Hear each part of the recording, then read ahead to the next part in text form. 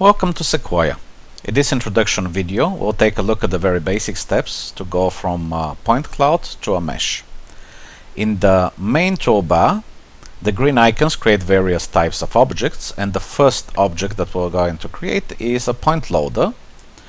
The point loader is responsible for reading the various file formats that Sequoia supports, and in our case we'll pick an E57 file, which will be previewed in the viewport. However, Sequoia requires us to use its own SPAT cache in order to access the data much faster. So the first step after picking a point source is to convert it to the SPAT file format if no such file exists yet. All we need to do is press the Build SPAT cache button, and this will read the source file, will sort the points and store them specially organized and well compressed into the SPAT file. Once this is done, we'll be able to read the points much faster. While the conversion is going on, we can actually still navigate the viewports, create new objects, even work in other documents. Everything happens in the background using asynchronous tasks. So now we have the point cloud loaded, and it offers various levels of detail. We can create a mesher in order to turn this point cloud to a mesh.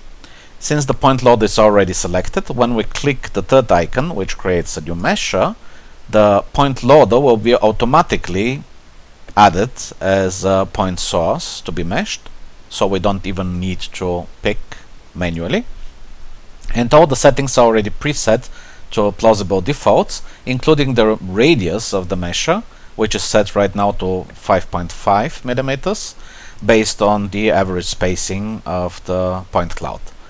All we need to do is press the Update Mesh button, and this will read the point cloud, it will mesh it, and then it will run a co-components operation, which removes any detached segments that have less than 1000 faces.